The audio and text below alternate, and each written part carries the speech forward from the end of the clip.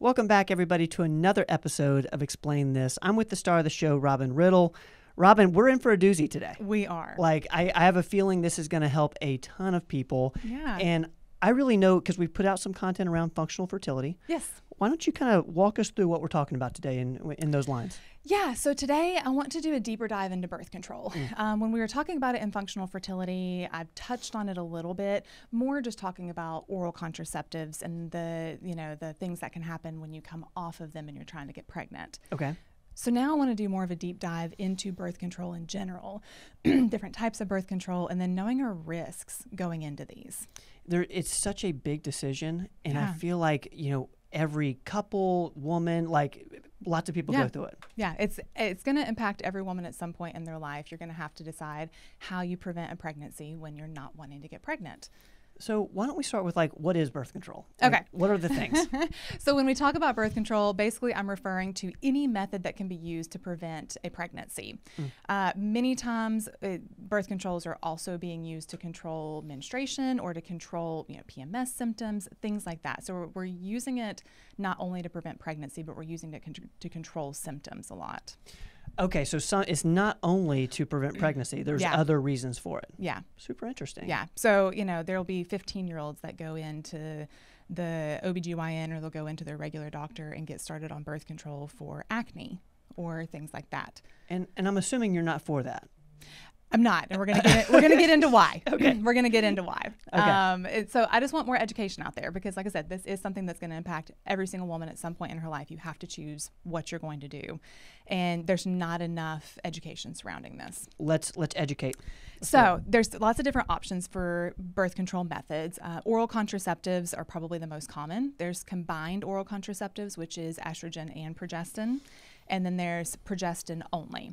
Now, for these oral contraceptives, this is using a synthetic version of these hormones. So you notice I said progestin, not progesterone. So it's using a synthetic estrogen and a synthetic form of a progesterone called progestin to control menstruation, control cycles, control ovulation. And is this the thing that you see when you have that little dial? Yeah. And it's you have the fake pills and the real ones? Okay. Yes. Okay. Yeah. So that's what Things we're like talking that. about. Yeah. Okay.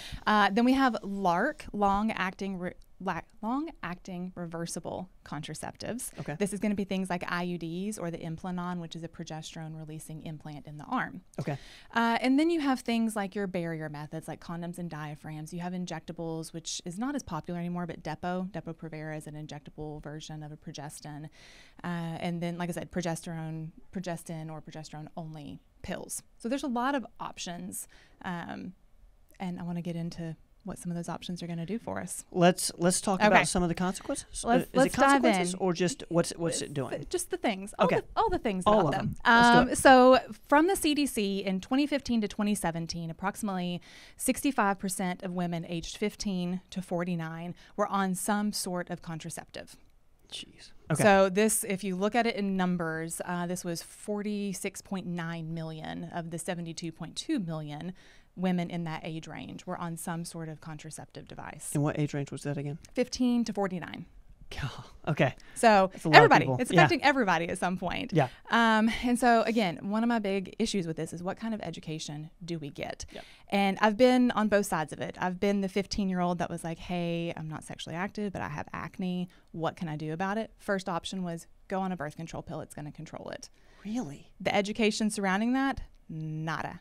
No risks were discussed. No side effects were discussed. Absolutely nothing was discussed. I had no idea that it was used for acne. That's All the super time. interesting. I've heard of Accutane and stuff like that as when we're Yeah. teenagers, but for women, birth control, starting it for that's wild. Specifically for that. That was the only reason. Wow. Yeah. Okay. And then I've been on the flip side of that. I've been the provider in school who was, I did my training in my women's health training. I was in the health department.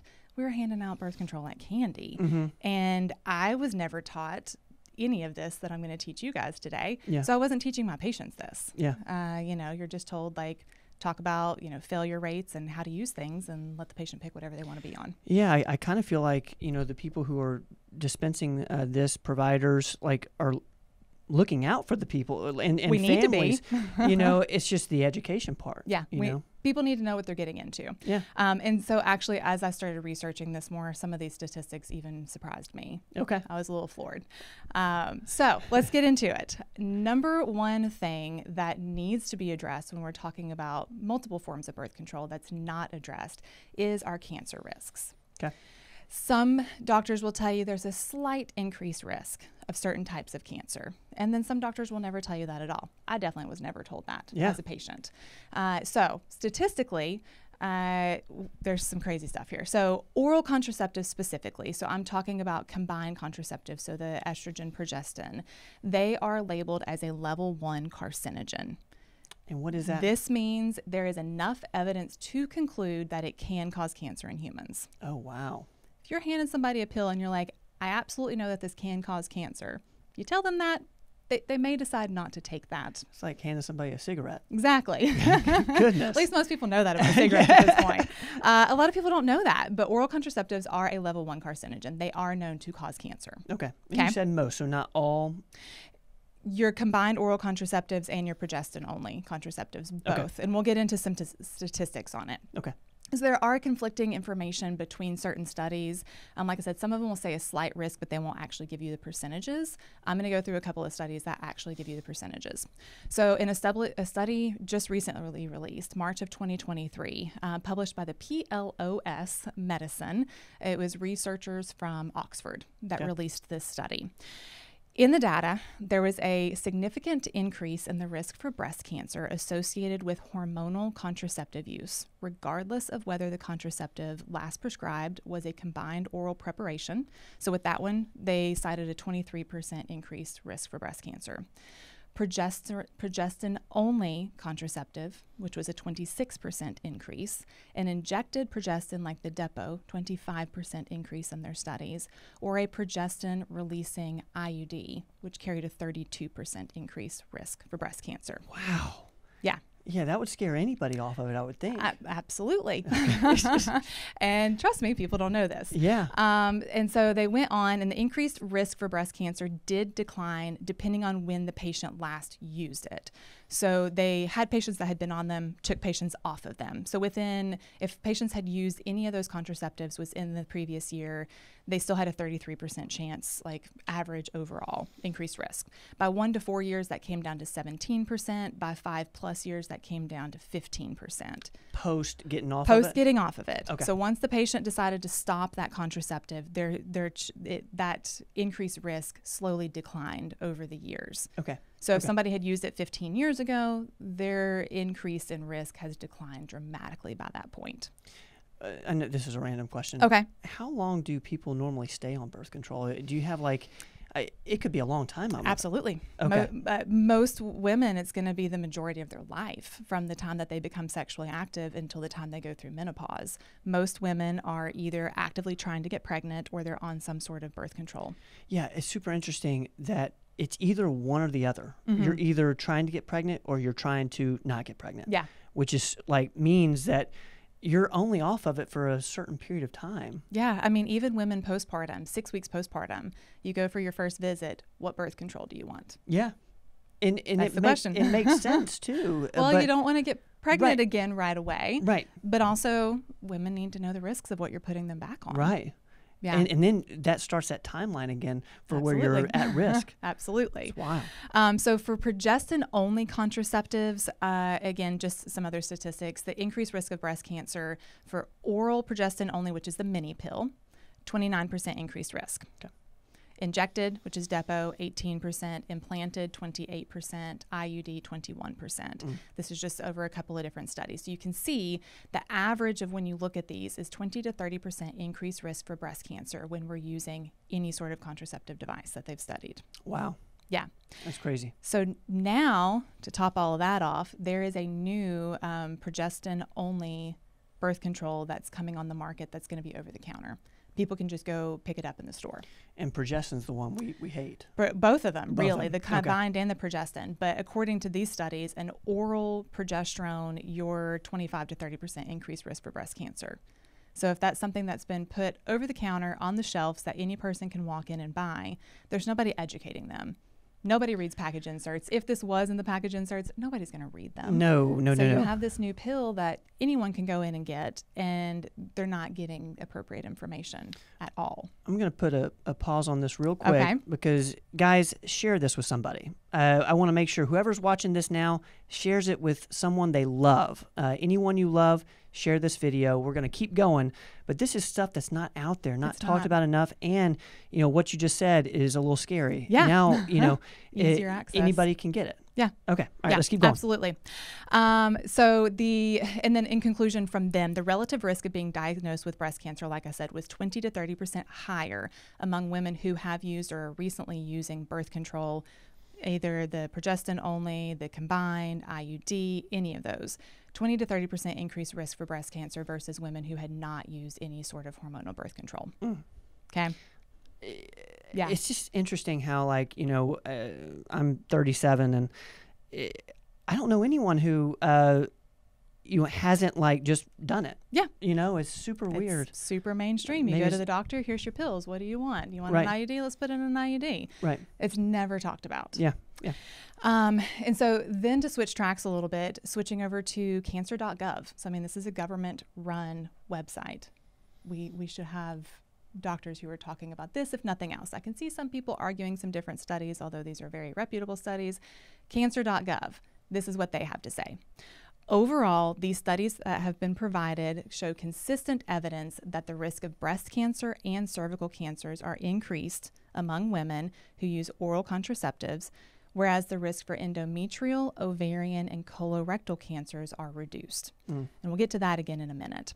But in an analysis of over 150,000 women across 54 different studies, it showed that overall, women who had ever used oral contraceptives had an increased lifetime risk 7% higher for breast cancer than women who had not ever used anything. So we maintain that lifetime risk. Women who were currently using oral contraceptives, 24% increased risk for developing breast cancer. Wow. And again, this is from cancer.gov. Right. That risk, again, like I said previously, it does decline after you discontinue use, but there is an overall lifetime risk in general. Separate study from 2017 reports that the risk of breast cancer could have been up to 60% higher than non-users, depending on which preparation they were using, like triphasic pills where you go through 3 different levels of hormones throughout the month. Those carried a much higher risk than the biphasic or the monophasic pills. Okay, and based on you saying that, I feel like there's a lot of different options for even the bad stuff. Like there's a lot of different levels of bad. Yeah, there is. And there's a million different birth controls out there. Like for a lot of women, I can tell you, I was on pills at one point because I didn't know these things. Right. And every month when I would go to pick it up, it was a different one. Oh, really? They changed the brands all the time. They changed the names all the time. The concentrations were changing. It was always something different. Oh, wow. And they tell you that they're all the same, but they're not really all the same. Man, that's scary. The studies show that the risks are different between different ones. And they can just change. Up to a 60% chance for breast cancer. Wow. Yeah. But average risk was around 20%. And again, risk was more with prolonged use. So then cervical cancer. I mentioned cervical cancer. Yep. And just backing up for a second, breast cancer is the number 2 cancer among women. Number 1 being skin cancer. Okay. 1 in 8 women, statistically right now, 1 in 8 women will be diagnosed with breast cancer at some point during their life. Yeah. And it hits everybody. Everyone has a friend, a relative, a mom, a sister who has, been affected by this. What would those rates be if we weren't doing things like this? And what's interesting, and I know I'm naive to this, but I feel like we're not talking about birth control. We're talking about other things as far as causes and things like that. I know soy is something that people talk a lot about. Yeah. But I don't hear about birth control. No, this is never a part that's mentioned in that. But everyone, has been affected, has been on birth control in some degree. Yeah. Wild. So moving on into cervical cancer. Women who have used oral contraceptives for 5 or more years, again, this is coming from cancer.gov, have a higher risk of cervical cancer than women who have never used an oral contraceptive. So 10% increased risk with less than 5 years of a contraceptive use. And this study was based on an oral. So this is going to be your combined progestin estrogen. So the length of time on it does play a factor. So 10% with less than 5 years, 60% increased risk for cervical cancer when you've used it between 5 and 9 years. Wow. Yeah. Man. And that declined after discontinuation of use of the birth control. But yeah. We talk a lot about, people are on medications for, they just assume they're on it forever. Yeah. And I'm assuming when you talked with an OB when you were young, not that you're not young now. I know, right? Come on. Younger. You didn't have that talk for how long should I be on this? Mm-mm. There's just no discussion of discontinuation. Stop it when you want to get pregnant. Start back on one whenever you're done. Yeah. That was it. Wow. That's wild. So I did mention some positives earlier, so we'll look at those. Okay. I don't know if the positives outweigh the negatives, but there has been through studies, they've shown that there's a decreased risk for endometrial cancer. So women who have used hormonal contraceptive, versus women who have never used it. The women who have used it have about a 30% risk reduction for endometrial cancer. Okay. And they think that this is because we're not building up that endometrium the same way. And so there's that, if that helps. Ovarian cancer, women who have used contraceptives, 30 to 50% lower risk for ovarian cancer versus women who have not. Again, they think because it's inhibiting ovulation, we're not ovulating as many times through our life, we're reducing that risk there. And then colorectal cancer, 15 to 20% reduced risk for colorectal cancer because it changes the bile acids in the gut. Again, I don't know personally. Those risks and benefits don't really weigh out to me, but that is something that the patients need to be educated on. Right. And I think, a big thing here is for the listeners out there is it's a balance thing. Absolutely. And you're going to go into some of the, say you do have to be on birth control for one reason or another. Yeah. What can you do and what's the safest way to go about it? Absolutely. And that's what a lot of medicine comes down to is risk versus benefit. The patient can't make that decision unless they've been properly informed. You got to have all the information. Yeah. So can you decide if you want to take that 30% increased risk for breast cancer because you get a 50% decreased risk for ovarian cancer? You've got to be able to be the one to weigh that out. And you need a provider. We all need to be providers that are educating our patients on this. Yeah. So like you said, share this because most providers are not educating. And then, like you said, there are other options. So there are definitely situations where women don't need to get pregnant. Young teenagers, we've got to have some options if they're not super reliable in what they're doing. There are medical conditions that it would literally kill the mother if she became pregnant. So there's absolutely situations where we need to be able to prevent pregnancy. But women need to know what all their options are because you're not presented with those a lot of times. So most people know different barrier methods, diaphragm, condoms, spermicides, things like that. With typical use, meaning the average person that's not going to do it perfectly, failure rate with something like a diaphragm is about 17%. Failure rate with condoms is about 13%. Spermicides about 21%. So not the greatest rates on those because most people at some point are either going to forget to use it or they're not going to use it appropriately. There is a Paragard IUD. This is a copper IUD. So it contains absolutely no type of hormones whatsoever. It's approved for 10 years, and so it's implanted into the uterus, and it causes an inflammatory process. So I don't love that, but again, it has no hormones, and it's 99.2% effective. So very, very low failure rate. If I had someone that absolutely had to prevent a pregnancy and didn't want permanent sterilization, Paragard's probably the route that I would recommend. Okay. Is there any risk associated for length of time staying with that or with that one? No. Okay. No. Okay. Then you of course have permanent sterilization, either a vasectomy for the male or a tubal ligation for the female. Both of those can come with issues as well. That's a whole nother topic. Then you have things like withdrawal method. Obviously failure rate's going to be pretty high with that. That's not super reliable. And then my personal favorite that I like to educate my patients on is going to be natural family planning. So failure rate's really really vary with this because you've got people who are going to be absolutely perfect at it and people who are absolutely not. So it's anywhere from a 2% to a 23% failure rate statistically with this. And I'm assuming, again, I'm super naive, going by the cycle, the woman's cycle? Right. And there's a lot of different things that women can look at. And there's tons of information out there on this. There's tons of devices to help us with this. Basal body temperature tracking is one of them, where you actually take your temperature at the exact same time every morning before you get out of bed. And we watch temperature rises because that's going to lead us to know when ovulation is happening, when our most fertile days are. There's things like the Aura ring that you can actually do with a specific fertility. Mm-hmm. Really? Yeah. There's a fertility tracking app that you can do with that, and it tracks your temperature for you. And it takes a month or two with temp tracking to be accurate, but it's going to track your temperature for you and tell you when your most fertile days are. Got it. So you know to either use a backup method or avoid those days completely. Okay. Women can track things like cervical mucus. We can do LH tracking, luteinizing hormone. Luteinizing hormone spikes before ovulation, so we can track those levels through urine. And then also, if someone has very regular cycles, we can also go by a calendar because, if you have a normal 28-day cycle, you're probably going to be most fertile in about a 5-day window. That's a pretty predictable window. So something like that is helpful as well. And a lot of people avoid pregnancy this way for very long periods of time without having unintended pregnancies. So, and this uses absolutely no hormones. This has no effect on menstruation. This is just learning what your body's doing and learning how to not get pregnant through that. I think that's a lot of what you're preaching with functional fertility. Oh, absolutely. Is just like knowing your body better. Yeah. And that's a huge part of natural family planning, I'm assuming. Yeah. Oh, it is. There's actually a book I really like. It's called The Fifth Vital Sign, and it's all about your period as being a vital sign for women. It's all about how our period is showing us how healthy or unhealthy we are. Really? Yeah. So it's a really cool book. You should check it out. We will link that below. So the fifth vital sign. Fifth vital sign. Yeah. I'm going. I know this is. We're going to wrap up here soon, but so many people watching and listening have probably been on birth control before. Absolutely. It's So I'm thinking of people I'm very close to.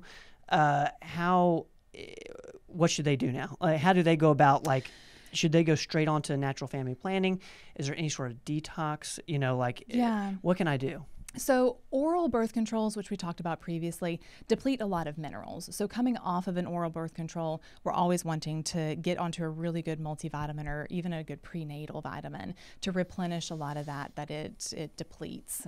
Specifically things like zinc and copper and B6 and things like that are depleted very easily when you're on oral birth control. So coming off of those, simply stopping it and then start replacing those vitamins that we have depleted. Okay. The long-acting reversible contraceptives, the LARCs, are a little bit harder. It's not something you can just stop. You've got to get in with your doctor and have them remove it. There's the Implanon, which is a little implant that goes in the arm that actually has to be cut out and removed, or an IUD that they pull the strings and remove it. So that takes a little bit more. It's not something you could do today, but definitely you can have those removed, and the body will start to return to a normal pattern of menstruation, typically within a month or two for most people. Okay. There are other things. If things are not returning the way that they need to, there's different supplements that I like to use for people. I use Vitex for everything. Chasteberry, I love it for balancing hormones. Inositol, looking at diet and things like that. So there's a lot that we can do afterwards to rebalance things if needed. Okay. But the first thing is deciding what you want to do instead. If you're at a phase in your life where you just can't afford to be pregnant right now for whatever reason, then figuring out what other methods you're going to use and how you're going to be reliable with that. It's super interesting, and I have to ask this question because I know we'll get comments. Weight gain with birth control? Oh, that's a huge thing with birth control. A lot of people, I've just heard a lot about it. Yeah. What's kind of happening there? Is that all hormonal? We're throwing synthetic hormones in there, and we're throwing off the natural hormones. So, I mean, that's the kind of stuff that doctors may tell you about sometimes. Right. You can develop headaches. You can have, dizziness. You can have changes in blood pressure. You can have weight gain, decreased libido. There's the risk for pulmonary embolisms, different clotting, strokes, all those sorts of things. They'll tell you about that kind of stuff. It's just all your cancer risks. It's just not out there. This was an important episode. It was. Is that a show? It's a show. Robin, thank you. Absolutely. Guys, thank you all for watching. And if you got anything out of this, if this connected with you, share it with somebody you love and tell them to watch it to the end. Robin, thank you. Absolutely. You name it, we explain it. We'll see you next time. Don't go away.